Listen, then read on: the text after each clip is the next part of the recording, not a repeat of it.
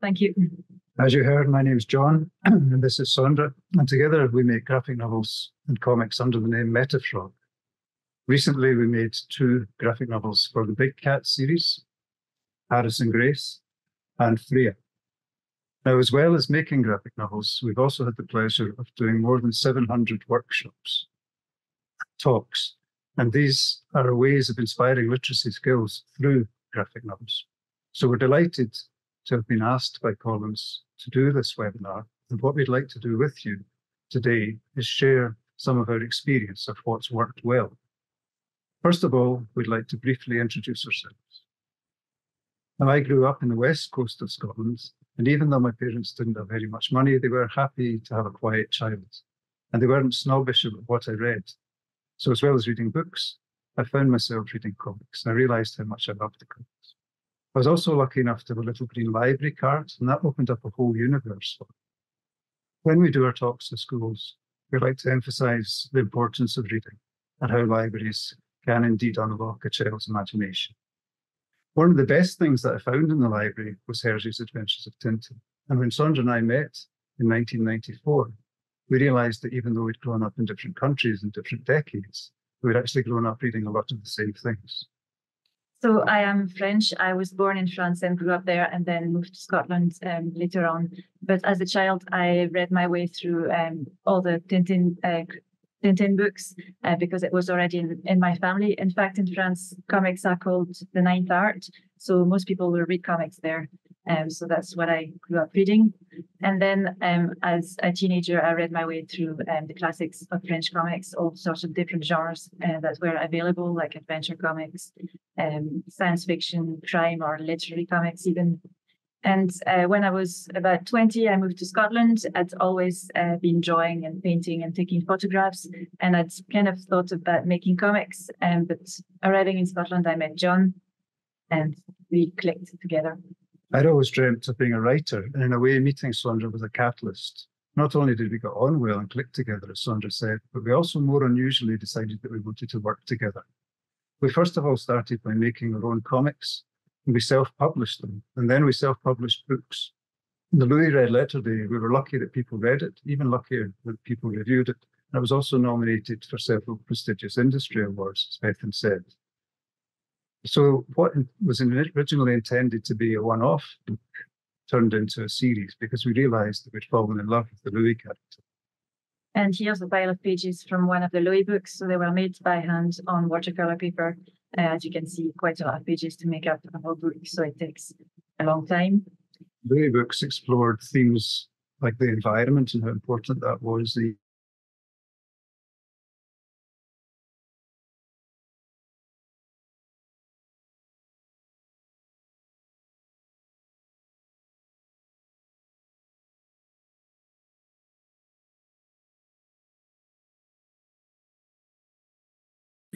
So we did 3 books, The Red Shoes and Other Tales, The Little Mermaid, which was a fairy tale that I'd loved since I was like about 4 years old. And then lastly, we created Bluebeard. As well as making the books, we also traveled regularly around the world to festivals, going to France, to Angoulême, and going to America, often several times a year. And what we saw at these festivals was an increasing interest in comics and graphic novels, and also more and more people making comics and graphic novels. When we started making comics some 30 years ago now, there was very few people making comics and reading comics, even especially in the UK and the US. And over the past probably 5 to 10 years, there's been a huge proliferation of graphic novels, especially for kids. And so now there's lots of different titles, great titles available for everyone to choose from. And Collins have their own line of graphic novels as well. There's different books for different reading ages and different reading levels. And we've made 2 graphic novels for Collins. One is a twisted tale called Harris and Grace, and the other one is called Freya. Young participants at our workshops love to try and guess what original fairy tale Harris and Grace has been based on. It's a take on Hansel and Gretel, of course, and it's set in contemporary Scotland. This was a great location for a story, because Scotland's very beautiful, very picturesque.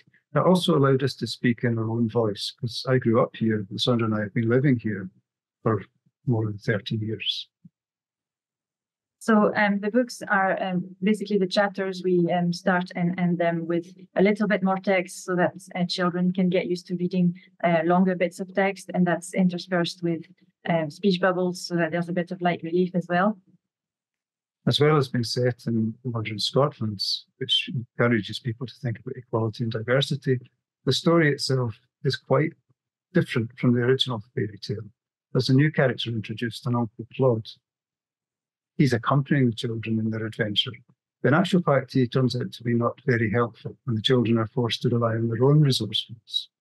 At the end, as well as making a twist on the original tale, we're allowed to look at the difference between the supernatural and the scientific, and even introduce a strong female character that raises discussion about what possible roles women could have. They could work in science, they could be an environmental scientist or conservationist. Freya literally poured out of me. Sandra said, I don't know what's happened to you. Perhaps it's because I grew up in Scotland and I am Scottish. But it's a story about a famous female Scottish clan chief. And because we couldn't really find famous female Scottish clan chiefs when we did our research, we made a fictional one, which sort of redressed the balance. But it's a very exciting adventure story. And when Freya's father dies and she's in line to become clan chief, her cousin Ranald has other ideas. He's quite a nasty piece of work. And he's got his eye on the clan chief position for himself. So it's only because of Freya's strength, courage, and resourcefulness and her friendship with her cousin Anne she manages to survive. It's a very exciting adventure story. We managed to fold in a lot of myths and legends and stories that are told in Scotland through song. For example, the Loch Ness Monster. And you can even see the suggestion of Bonnie Prince Charles escaping to France.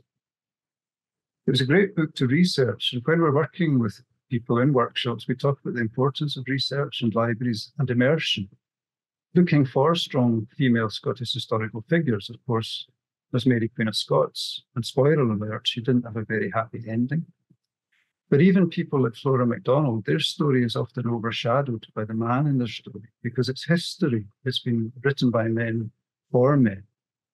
So the reference in Flora MacDonald's story is usually to Prince Charles. Over the years, as we said, we've done more than 700 workshops in primary schools, secondary schools, universities, colleges, and art schools, talks and workshops. And as we promised, we'd like to share some of the things that we found have worked out well in these places. We often work with the librarians in schools, as well as just teachers. And we also do things which allow a bit more in-depth interaction. For example, we were writers in residence at the Edinburgh International Book Festival, where we did outreach work in local schools, Shawlands Academy, with EAL, that's English as an additional language students. We were also invited by The Guardian to talk at their Reading for Pleasure primary teachers conference as interesting graphic novels began to grow and grow. And we were even keynote speakers at the School Library Association conference. Whenever we're doing talks about comics, the most important thing for us is making young people feel that they can be creative, making them feel empowered. So what we always emphasize is that you don't need to be able to draw to make your own comic. Showing mini comics, we're able to explain that with words and pictures, the only limit is really your own imagination.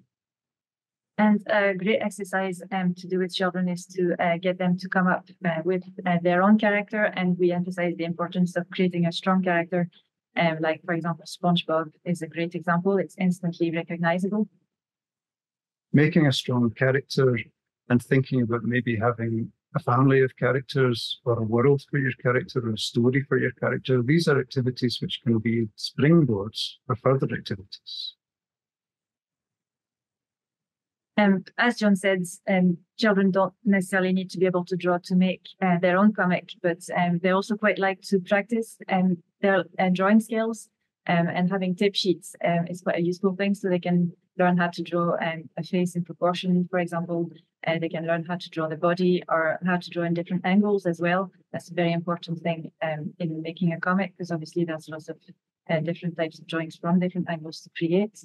It helps them to tell or learn to tell a story in a dynamic way. And of course, they may not be able to use the tip sheets in the session, but it's great for continuity, and they can be provided as follow-ups after the session. Drawing facial expressions opens up the opportunity to have discussions about sympathy and empathy and human emotions and how they work in stories. And it's also good fun to get children to learn how to draw in perspective. Some of them like to take on the challenge. So here you can basically explore basically how the world looks in real life versus how it looks in 2 dimensions. It's also what we call stealth education. It's a way of introducing ideas like engineering drawing, turning the 2-dimensional into 3-dimensional. Some of the young students really like to take on this challenge, as Sandra said. Here you can see one using a reference city and drawing it in their comic. They can even bring everyday objects into their stories and draw them with a sense of perspective. Drawing is great fun and it kind of frees up the brain. But we also want to encourage reading, writing, and literacy in general. So we have a trick that we call 5 words. So once the children have worked to make their own monster or their own character, we encourage them to think about special powers the character might have, special diet requirements the character might have, and anything that they can bring to the character to make it a stronger character. So for example, our Louis character with his friend FC, which is short for Formulated Companion, is cute, innocent, hardworking, and even though he's friendly, he's sadly quite lonely, as we were exploring ideas of how fragmented our society. The children don't need to use all 5 words, but using words, it encourages them. We say to them, you don't need to be able to spell the words, and you can put them down in any language you like. They can then think about the opposites, because that could provide a springboard for creating a sidekick, or indeed for a villain. And it can unlock the doors to making the world of the story, thinking about different story types and how important stories are to us. So 5 words can help them to basically describe the personality of their characters. And then from there, they can spark ideas into ideas for stories themselves. What we like to do sometimes is to give pupils an exercise, which is pitch a story idea. So they come up with a character, a story title, and also a story summary. So from their story idea, they basically have to write down in a very short paragraph what their story is about. As an example, we use Freya, which has been a thrilling story for us to write. It's quite a simple story. We talk about basic story types, how they tell us about ourselves, tell us about others, and often carry important information. We also talk about story structure and give an introduction to visual storytelling, comparative literature, and structural ideas and aesthetics. We can even use newspaper cartoons or newspaper comic strips. Peanuts is wonderful. The Adventures of Charlie Brown and Snoopy and their friends.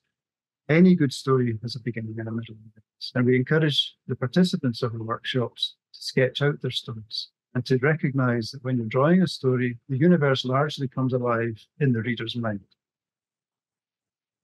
Language of comics is also a great way to get the children excited about making their story. We show them things like closure, where they don't have to show the whole monster, but they can just let the reader's imagination fill in the blanks.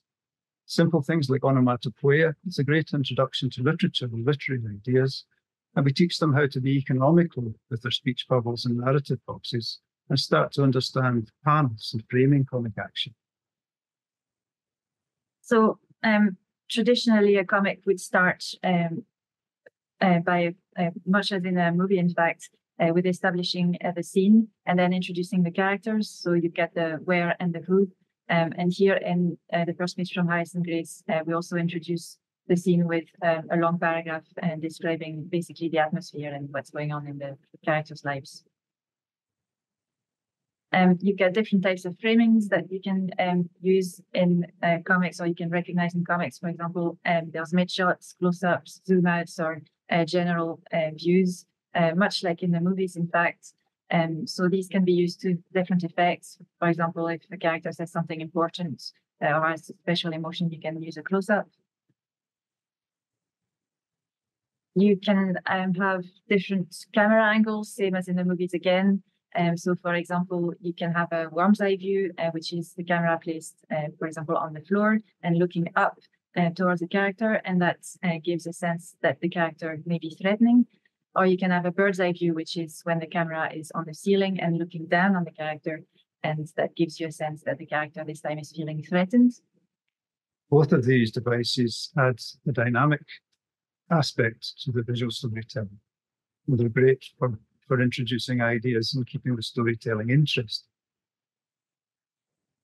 You can also have different types points of view, much like in traditional prose. So, for example, here in Freya, we've got the scene depicted from the point of view of the main character. We see the prison bars. We also see that Freya's hands are trembling. So it encourages empathy and sympathy and thoughts about what it's like to be someone else. One of our favourite things to do in workshops is actually quite a dangerous thing. We ask the participants to switch their brains off and then tell us how their brain knows who the main character is on a comics page. This is a page from the Alec Ryder graphic novels, but the main character is actually in all the panels. The main character is rendered in a slightly darker colour. The speech bubbles are encouraging our brain to look at the main character. The main character has a panel on their own. They get involved in the action. There's lots of ways that looking at a simple comic page can encourage young people to develop their critical thinking and to think about how things work visually and how the language of signs develops for different cultures and different readers. This is a page from Coraline, the Coraline graphic novel, and basically comics are, they can be brilliant at expressing themes within stories. So for example, here, Coraline has moved into a new house with her parents, and it's a little bit haunted, and her parents have gone away from the house and she doesn't know where they are, or if they're even going to come back. And the artist has used quite a few visual tricks to show us how Coraline is feeling at this point without having to use any words or put it in any narrative boxes. So, for example, she's standing against a dark doorway. It's completely black behind her, and that's deliberate. It shows the great unknown. Or at the bottom of the page, Coraline is sitting at the kitchen table, and you notice that it's completely white behind her. The artist should normally have drawn the background and the details, but he's deliberately left it blank to show that Coraline is feeling lonely. So although the thought bubble tells us that Coraline's hungry, the single glass of water, the single slice of toast, the sense of neglect, the kind of sad pizza slice, all tell us that she's not only hungry, but she's also lonely and maybe even a little bit alienated. So this is a great way to begin a discussion about how important it is to think about how you live, how your family lives, how your culture lives, all of that from a single comic page. Comics are very different from films. You can draw comparisons, and there are comparative literatures, of course, but comics are basically broken down into a double-page spread. That's the single basic unit of the comic. And you can sew ideas into the very passing of time in a comic. So this is a page from Louis Red Letter Day, one of our graphic novels. And here we've shown time passing at the top of the page by repeating the same image 3 times. But we've just changed the light level slightly to show that time is passing. On this page from Louis Nightcell, at this time, we've used a glass of water to show time passing, and the water level diminishes as the night progresses. And we can see that something's not quite right with Louis because of the little cartoon squiggles. You don't need a big budget in comics to make special effects. All you have to do is change the shape of the thought bubble, and a careful reader will know it's a different level to the story, a dream, or perhaps a nightmare. These pages from Harris and Grace are good examples to show how you can use framing to bring out emotions, for example, or atmosphere. So on the blue page, we've got Harris, who's is the only one awake at night in the forest, and he's getting really scared. So we're using close-ups to basically bring out his feelings. And then we're even changing the point of view with placing the camera behind him, looking out on what he's seeing. And on the other page, we've got Uncle Claude, who's having a little bit of a meltdown. And so we're tilting the panels at angles to emphasize this feeling. So you can use the actual nuts and bolts of the comic itself to help tell the story. It can become part of the visual storytelling. Color is an enormously important element. So you can basically use color to bring out themes and atmosphere, or even code different scenes, or as well as just livening up the comic itself. So for example, on these pages, we've used blues, greens, and purples to bring out the atmosphere of the creepiness as well as the night scene. As well as working in schools and libraries, we've also had the pleasure of using comics in different contexts. For example, we were invited to do workshops at one of our favourite places in Glasgow, Kelvin Grove Art Gallery and Museum. And after doing an introductory section for the workshop, the young participants were allowed to go and look around the museum and focus on objects that inspired them and excited them, and incorporate them into their comics. So they went around the museum and they basically selected artifacts or objects, made notes about them and little drawings, and then they came back to the classroom and developed their comics. In another workshop context, we went to the Olympia building as it was renovated. It was a library, and within that library was a BFI. It was an archive of film and television. But what happened here was the participants, they engaged with their local history. They looked at the history of the building and of Bridgeton itself, and they made comics based on that research. So again, the pupils made research based on basically the material that they had within the building, and it's a great thing that I guess you could do that in your own local area and with your own local history on different aspects of your own city or country. Once again, it's a good example of comics as stealth education, because the fun of the comics attracts people to the materials around. Recently, we were in a school in Glasgow. We did a dozen sessions in Oak Grove Primary on the theme Home is Here, which encouraged the young people to make comics about migration. So we worked with a class of pupils who'd come from lots of different countries and had recently moved to Glasgow, or some of them were born in Glasgow, but their families had moved. So they basically had to tell their own story or talk to their families and basically make notes about what had happened to their families. So first of all, we encouraged them to write a summary of their story. Earlier, we talked about an exercise which was writing a very short paragraph. Well, here we're expanding on that, and the pupils can get to write a long form story, basically like a prose, and then they can transform that into a visual story afterwards. We found this a very rewarding project. Every Thursday, we felt enormously cheered up reading the summaries or synopses of the stories. They were very beautifully written, full of lovely and interesting and exotic ideas. Some of the pupils really went ahead with their projects. Others were a bit slower. It was really interesting to see that some produced lots and lots of pages. Others made fantasy stories. They filtered their story and distilled it down into something completely different and worked in black and white. Working on a residency like that allows a greater degree of interaction and a more in-depth project.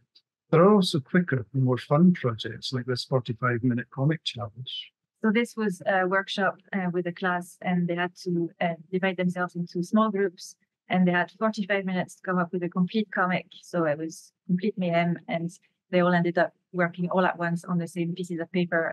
But it's a great way to get children to basically collaborate together and develop a project together. We saw lots of ways that they began to communicate with each other, and racing against the clock made it good fun, although it was quite difficult and chaotic, as Sandra said. Another project we were involved in Stranraer, way over on the west coast of Scotland, was again a residency where we engaged over a whole week. This time we saw the children making one of their favourite things, which is mini comics. So kids love to create their own mini comics. So they can, here they basically created their pages and then they stapled the covers. Some of them had great fun and were very inventive with kind of collages to make their covers. And some of them even came up with back covers with price points and even barcodes and everything. Recently, we were at a local school. It's only half an hour's walk from us, Holyrood High School. And we worked with EAL pupils again. This time, we saw them working in groups. There were children from Romania, children from Slovakia, and they all worked together or on their own or in pairs. And what we were able to do here, with the reduced cost of printing nowadays, is make a comic anthology collection that they could show at a showcase evening to their friends and family. So it's a very rewarding thing for pupils to basically see their work collated into an actual real book, and they usually get really excited about that. As well as doing workshops and residencies, we were also patrons of reading at Northfield Academy. We did that over a period of over 4 years, and that allowed a deeper relationship to be built with the school, with the librarian, Mandy Wilson in particular, and also with the teachers and the head teacher. Now, Northfield is quite a socially deprived area of a relatively wealthy city, Aberdeen. And we saw over the 4 years change as the school improved, its academic results improved. And we recognised that the pupils had more self-esteem. a lot of positives came out of this situation we were in. And one of our favourite projects was the Scottish Scientists Project. The children were asked to research famous Scottish scientists and inventors, and then think about which one they were most interested in. And working with a relatively dry subject, they turned it into comics. So in the first instance, they did research on the internet, but also in the library itself with the help of the librarian, collated all their information and then transformed it into comics. And some of these pupils were maybe not as good academically, but it gave them an opportunity to basically access the subject of science, which is for them a little bit dry sometimes, and turn it into something fun. I think what we recognised through all these workshops and the residencies and the patrons of reading periods is that comics are great not just for reluctant readers and beginning readers, but they're also great just for readers in general. As we said, they're a form of comparative literature, similar to film, and the comics are, of course, silent. We also saw, and we passionately believe, that comics are a powerful art form in their own right. Whenever we do talks and workshops, one of the things we try to share is our creative process. And this we really see as stealth education, because what we talk about is planning the project, the editing of a project, and how these things can be incorporated, not just for the obvious things like arts and literature, but right across the curriculum. So we talk to the young people about where ideas come from and how ideas don't always come fully formed. For example, our character Louis began as a nearly model and developed over time to become more like a little person. And children sometimes feel that they can't draw, or that what they're going to draw is maybe not going to be good enough, especially the first time they draw it. So we like to emphasize that basically no one is like brilliant at drawing, and it's totally normal to like make mistakes. And it's quite important, in fact, to redo like drawings that you're not happy with, because that gives an opportunity for improvement. We also showed them the beginnings of Harris and Grace, how it started as Hansel and Gretel, and we introduced a new character, Uncle Claude, because the children can't be alone in the woods on their own, and also how we introduced a conservation scientist and how these characters developed from simple sketches to more finished characters. We also talked about having ideas from our passions. Sandra and I are both very much inspired by music and by nature. For example, here a caterpillar became a character in our book Louis Night Salad that could represent fear, a nameless trend. I can't draw the way Sandra draws, but again, we emphasize the importance of just playing and how doodling or just cartooning or just daydreaming can bring about ideas. Explaining what goes into the writing is always quite difficult, but we talk about how we're trying to inspire each other and support each other in developing a story. The story itself, we write in script form. The script is broken down into panel chunks. And I'll also give Sandra a diagram of how the characters develop and how the story itself progresses. We also like to write a synopsis, which is the summary of the story. It gives us a good idea of basically where we're going with the story, but also gives our editors a good idea of where the story is going. And also it gives them a chance to give us feedback so that we can edit. Once everyone's happy with the synopsis, it's a great basis for a script. And here I'm writing a more rigorous script because it's not just for Sandra and I. This is a script that's going to be read by editors. And once everybody's happy with that, then Sandra can go to the drawing board. Well, first of all, I'll do pages of layout or dummy, which are basically sketches of what the finished book is eventually going to be. But that's a really important step in the making of the comic, because it's where the scripts in words become basically a story, a visual story. So we have to decide how many images go on each page, how they're going to be composed, how they're going to be paced, which is like the rhythm of the reading, which is very important. How much text we're going to be placing on each page. These are pages of layout from Harris and Grace, and here we had a final word count of about 4,000 words for the whole book. So each page had to have a certain amount of words for the book to work, basically. So it was an extra parameter that we had to think about. But in a way, it helped us guide the story. What we did was we top-loaded each chapter. And it also, when you think about young people reading these books, they're excited with the comics, and it's quite quick to read speech bubbles, but there's sometimes a bit more reading at the beginning and end of the chapter. And it sort of leads them into reading in a good way. So at this point, the layout goes to our editors who give us feedback again, and then there's editing going on. And then once everyone's happy with it, I go to the drawing board, which is nowadays a screen. Now, this page that I'm drawing here is actually from the Little Mermaid graphic novel. So first of all, I place all the different elements on the page very roughly, just very simple elements. And then I go into much more detailed penciling on top of it. So this is the part where I basically have to make sure that everything's drawn correctly. If I make a mistake, and I make lots of mistakes, I can just click a button on my pen, which erases my latest line. Then it's the inking stage. So all these different steps are done on different layers so that I can just get rid of my preceding layers when I've finished with them. And then finally, it's the coloring stage. And I build basically the pages with layers of colors and texture for the Little Mermaid here.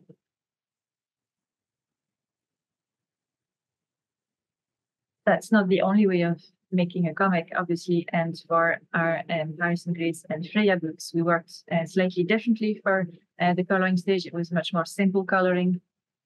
I also got involved placing the text in the correct pages and doing what's called the color flats, trying to speed up the process because we were under quite tight deadline.